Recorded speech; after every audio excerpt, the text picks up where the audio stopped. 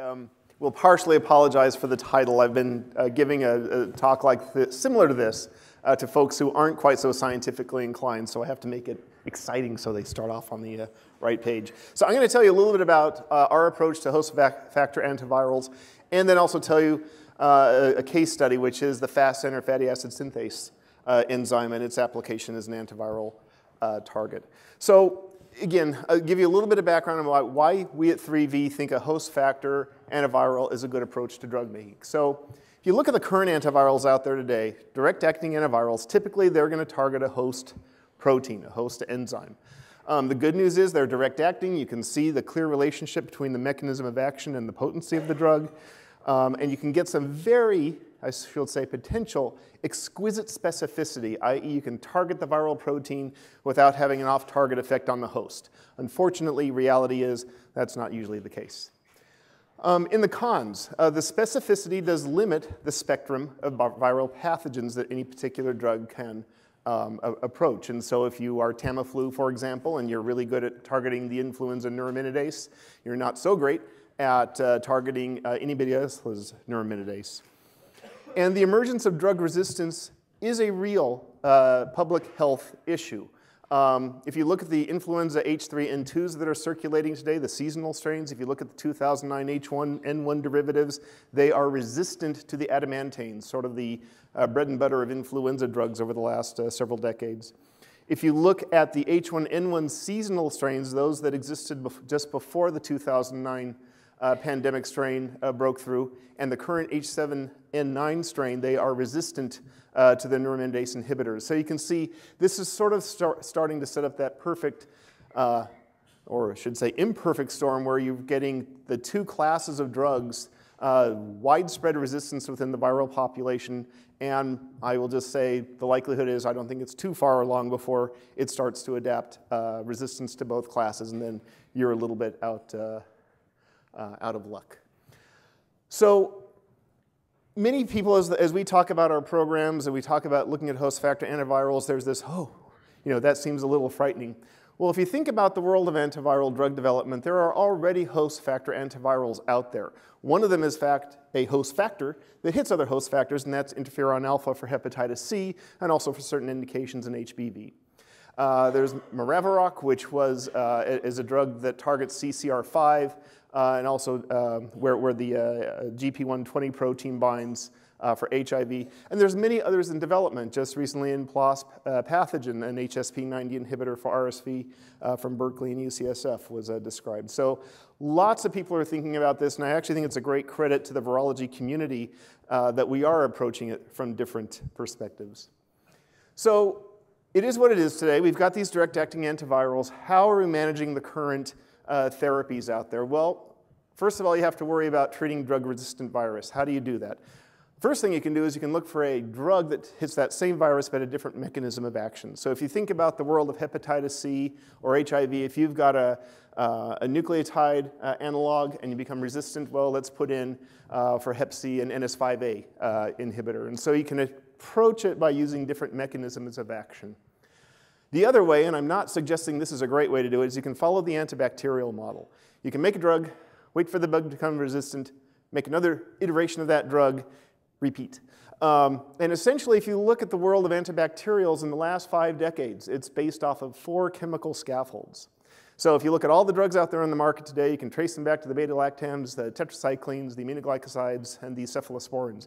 And they're all derivatives of each other. So there's not a lot of innovation. There hasn't been a lot of pressure for innovation. And so I think one of the things that the antiviral community is trying to do is break out of that pattern and look for new ways of approaching these potentially significant problems. We also need to limit the emergence of drug resistance. So you'll see what's been done for hep C and HIV, which I think to great credit to those communities. They're combining multiple antiviral drugs into one therapy, which helps manage the resistance. That said, that's a very difficult path to take. So you have to understand how each of these drugs behaves individually, then start to understand how they work in combination. It's not a trivial undertaking, but it also does seem to work.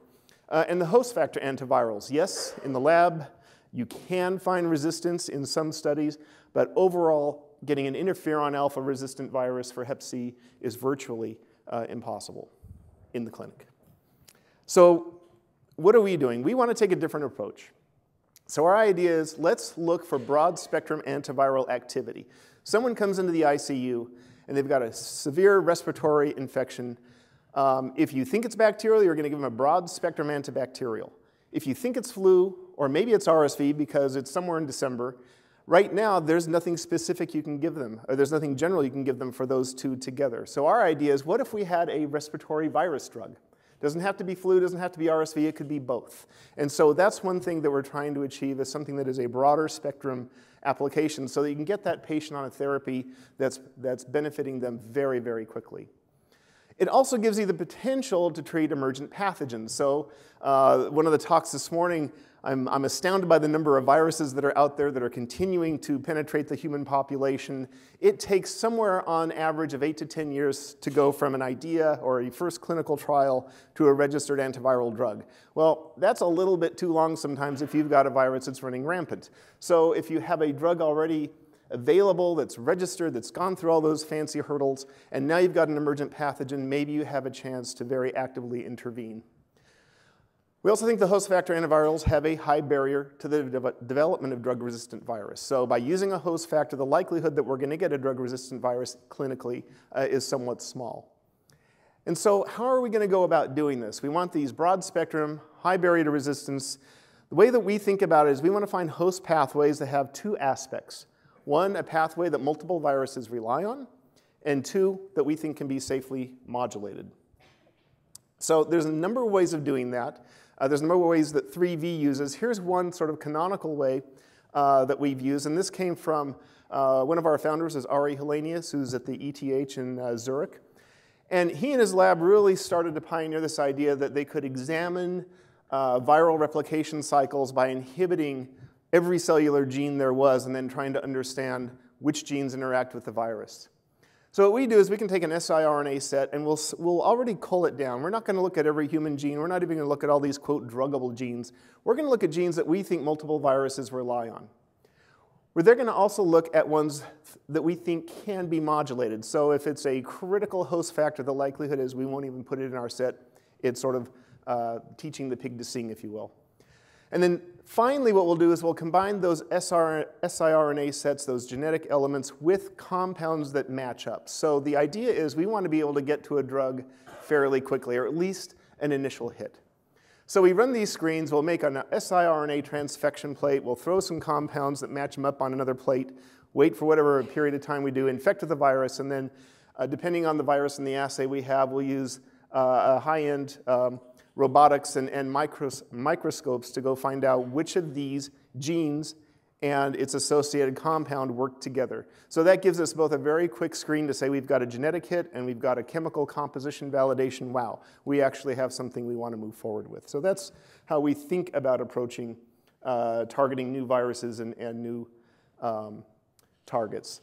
So the one I'm going to spend most of the time on now is FASN, or the fatty acid synthase gene, and its application in virology. So before you all run back to Wikipedia, like I had to the first time I heard about this thing, I'll remind you what you learned from your Leninger or Stryer books, which is FASN is a key enzyme in the fatty acid synthase pathway. So it's a large homodimer. It has 6 enzymatic domains in it. And what it does is it essentially takes one molecule of acetyl-CoA, 7 of this 2-carbon malonyl-CoA, and it just keeps building this thing up until it gets to a 16-carbon palmitic acid, fatty acid. It's the only enzyme in our bodies that makes palmitate. So that palmitate then goes on and does multiple things. For energy storage, it'll get put into diglycerides and triglycerides. It will go on to be made into ceramides and other complex lipids. And then importantly, it will also go on to be post-translationally modify certain proteins. And for hepatitis C, one that we know is palmitoylated is the NS4B protein. So I said we wanted to look for pathways that we thought multiple viruses would depend on.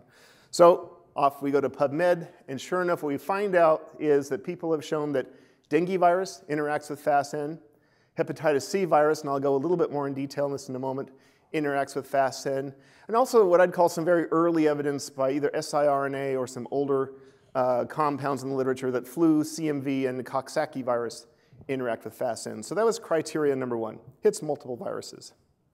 Secondly, why do we think we can safely modulate this thing? Really, the majority of the work comes from some knockout mice that have been made over the years. First of all, you cannot knock it out from the whole genome. It is embryonically lethal. However, there are adult liver-specific knockouts, endothelial cell knockouts, and cardiomyocyte knockouts, which in general look absolutely fine. They look just like their litter mates until you put them under some rather stressful conditions. So FASN's fairly active in most livers of most animals. As I said, these liver knockout mice look just fine until you put them on a zero-fat diet. Not a low-fat, but a zero-fat diet, which after one of those cookies, I don't have to worry about for a while.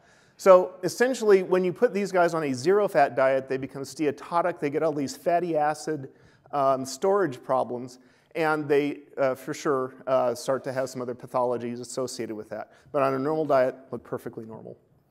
We also know that there have been other inhibitors, and one of them is called platelmicin, that have been given to mice at high doses for a month, and animals are perfectly fine. It was originally designed as a metabolic drug, so these things were actually quite safe and well tolerated.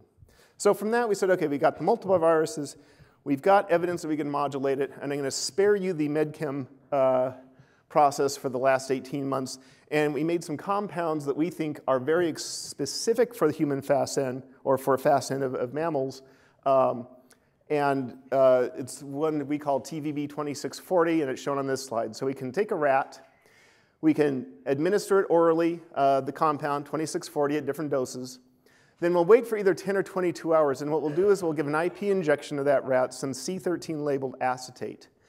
What will happen is that acetate will get converted to acetyl-CoA, to malonyl-CoA, and then integrated into palmitic acid. And so essentially, we can measure C13 palmitate in the livers of those animals. The red bar over here is the control group, much like this pointer. So the red bars are the control groups, and what you can see is at 30 or 60 mg per kg, we can suppress that liver enzyme very effectively in those animals. This is an allosteric inhibitor. It is not covalently bound to the enzyme, and we actually think that's important. And sure enough, if you wait for 24 hours and do the same experiment, we don't see such levels of suppression. So we get the drug on board, we suppress the enzyme, and we also relieve the pressure on that enzyme at will. So we were very happy with the properties of that compound.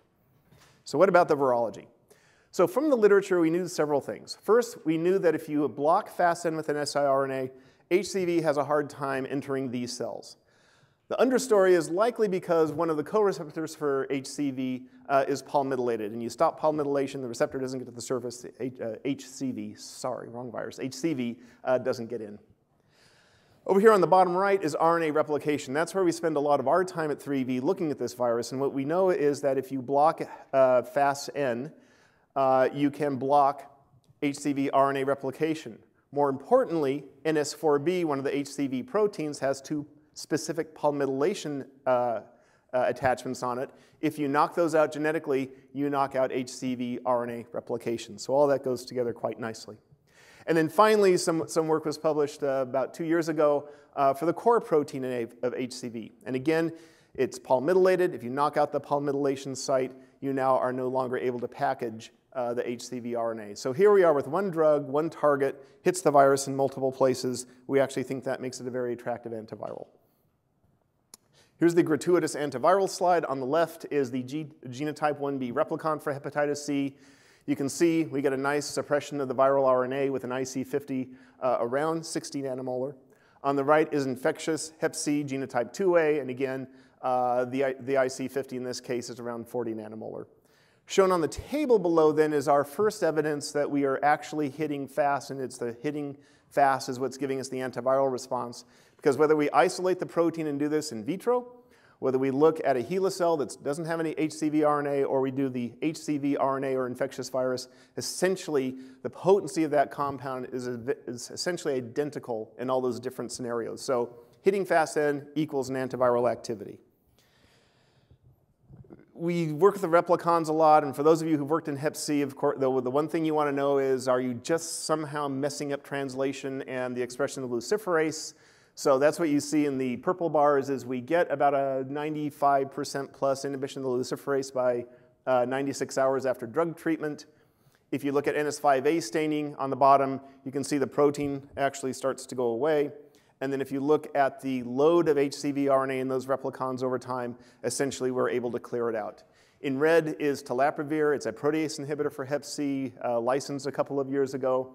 And what you see is after treating these replicons for 6 days, we essentially clear the hep C RNA out of those cells. If you use our inhibitor, the TVB-2640, it takes about 10 days, but again, we essentially clear the hep C RNA out of the cell in that time frame. So not only are we suppressing the luciferase signal, but we are indeed inhibiting protein expression as well as clearing the RNA out of the cell line. So we wanted to make sure that one of the things about small molecule drug discovery is that you've got to be sure that what you're hitting is the enzyme you think. And so we wanted to do one last sort of validation experiment to say, yes, we are indeed hitting FASN, and that's the reason we have an antiviral response. So here's the way we designed the experiment. We took our replicon cells, and we essentially added palmitate back exogenously. So this is the product of FASN. The idea is if we inhibit it, and we add back palmitate, can we relieve the antiviral response? So the first thing we wanted to know is, when we add palmitate back, do we still inhibit the enzyme? And the answer is yes. So this is just looking at C13 labeled palmitate in the presence of our inhibitor and different levels of palmitic acid in the soup. And sure enough, we inhibit the enzyme spot on whether we have 0 or 50 micromolar palmitate added back. That same experiment, we then asked how much RNA replication is going on. And the bottom line is, as we added 25 or 50 micromolar palmitate back in, we relieved the antiviral response. And so the antiviral activity is being modulated through the inhibition of FASN. So we're very happy with that. Now, one thing that we continue to think about is, well, 50 micromolar palmitate was able to overcome this response. Gee, can I not just eat enough Cheetos and somehow overcome my antiviral response? Well, obviously we need to do this study, but that's probably several Big Macs worth of palmitate in our bloodstream. So it's an awful lot of palmitate for us to get rescue back.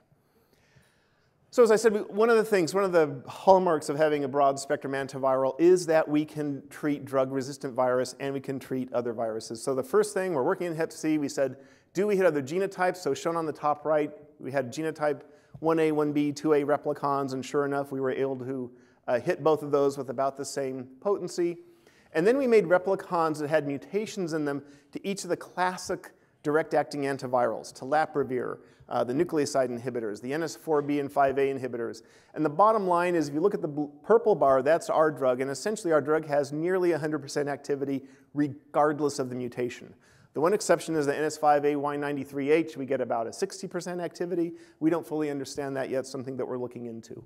But the red bars are the control compounds, and what you would like to see is those up, if you don't have resistance, up near 100%. Well, you can see that the experiment worked because all these control compounds were indeed no longer able to control the replication of that replicon. So our drug was active regardless of the resistance that had already been put into the replicon. So that's great. We treat resistant viruses. Do we make resistant viruses?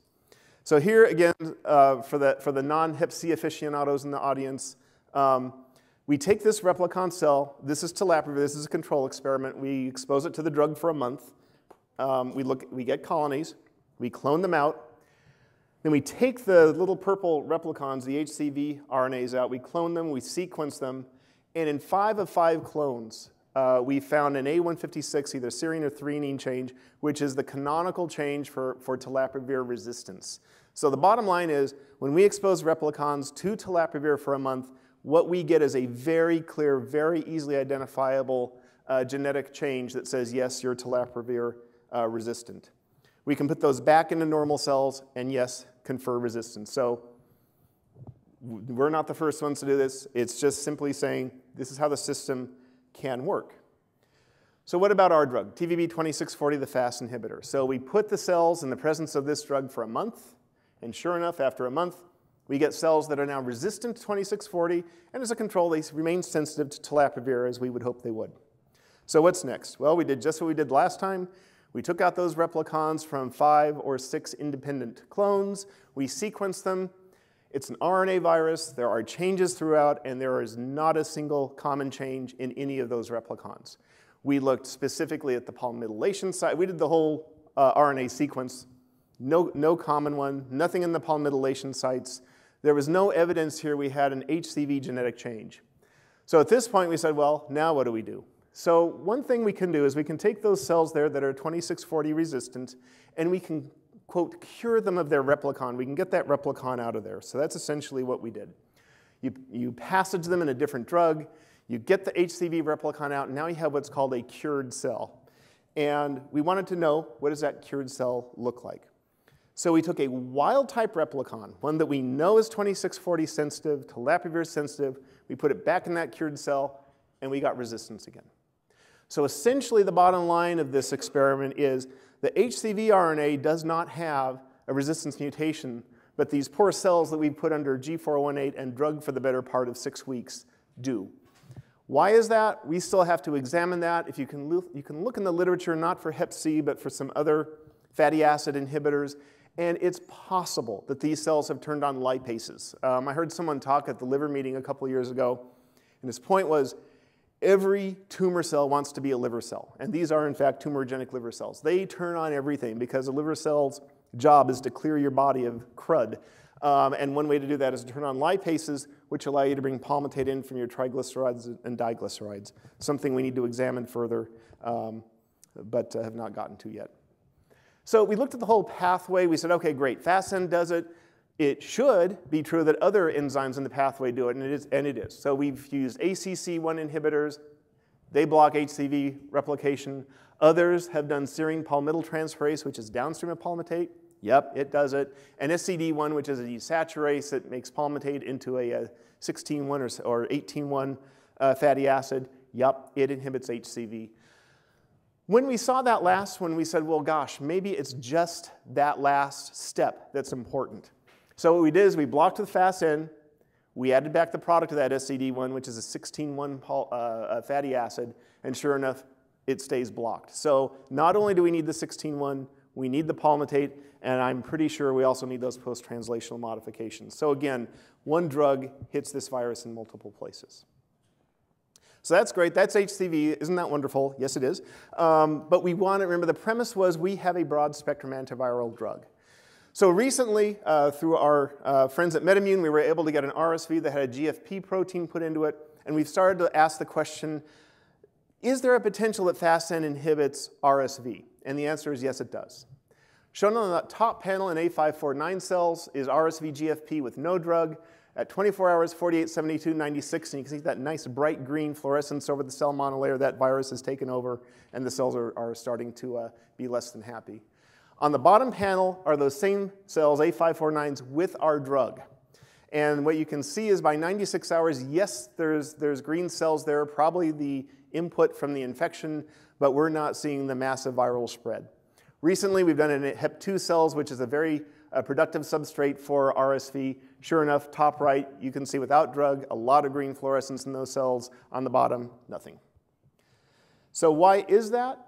We don't know yet. Something we're looking into. The F protein does have one polymethylation site in it. It's down past the transmembrane domain. Is it important? We don't know. We've not genetically knocked it out, nor has anyone else that we've talked to yet. So that's a potential. It's also possible that there's other either polymethylated proteins or fatty acid derivatives this virus needs. We heard this morning, Hep C, very lipid associated. RSV, maybe not so much, but clearly membrane-bound virus probably uses membranes all over the place. So we're now in the middle of getting to the mechanism of action evaluations. What is it about FASN inhibition that inhibits RSV? We want to get into some in vivo animal models with these drugs. And then obviously now that I have what I call a real virus, no offense to the HCV virologists in the audience, we can do some of the studies looking for resistance both in animal models as well as in vitro. So we think with FASN, we've shown we can modulate Hep C and RSV. We're looking at others where there's a pretty strong hypothesis for FASN, CMV, dengue, and a few others. We know we've got a high barrier to resistance in the HCV model. We want to extend that into a fully lytic virus like RSV. And our drug is pharmacologically active, and it's well tolerated. We put these in the animals now for the better part of a month or so, and we're getting very good tolerability and very easily administered by oral dosing. So what are we going to do with all this? That's a great question. Hep C If you look at various parts of the world, Hep C, the major peak of disease, sequela of Hep C in the US and the EU is coming in about another 10 to 15 years. The people who are infected now, who were infected 10 years ago, are going to develop the hepatocellular carcinomas, the fibrosis, the cirrhosis during that time frame. If you look at China and India, their disease consequences will be there now and in the future. So there are still higher transmission rates than you have in the US. RSV is a major pathogen in pediatrics, in the elderly, in people with COPD and other underlying conditions, and bone marrow transplant recipients, where RSV still has a very high case mortality rate. And it gives us the opportunity to explore either biothreat or emerging pathogens with the possibility that if we develop this drug, we might have something available should the next SARS, the next H7N9, the next whatever it is happens to be that happens to rely on FASN for one of its major pathways. So I too did very little of this except throw some emails around. Yamini, who's back in the audience today, did a lot of the RSV and FASN work as long as the Hep C work. Greg Duke also worked on this, and then Hong Jin at MedImmune, who's in the audience, I want to thank for helping us get through the paperwork of MedImmune and 3V to get us these viruses in our hands so that we can do this important work. So thank you very much.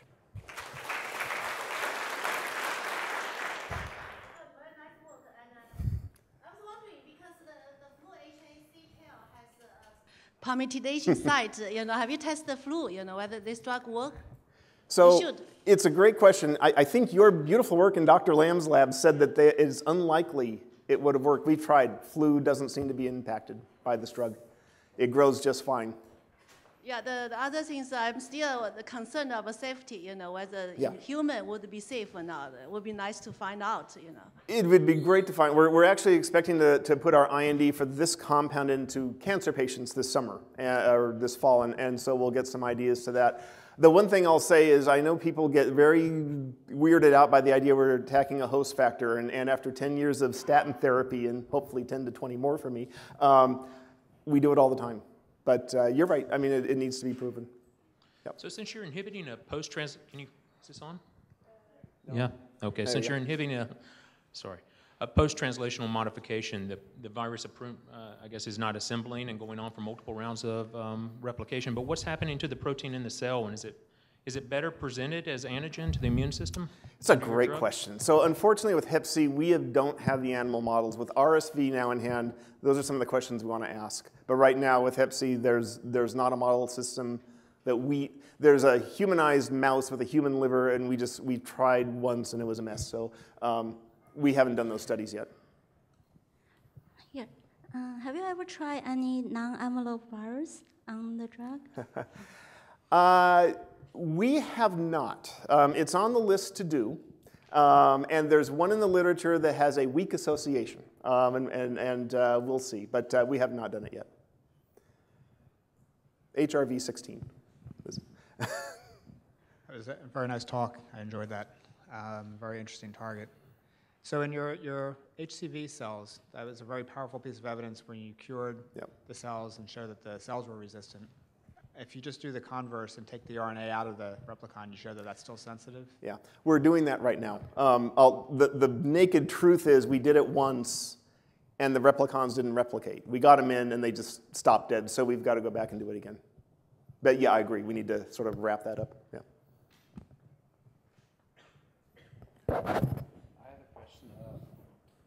One interpretation of your results could be that palmitate, by some mechanism, enhances the fidelity of the polymerase, the RNA-dependent RNA polymerase.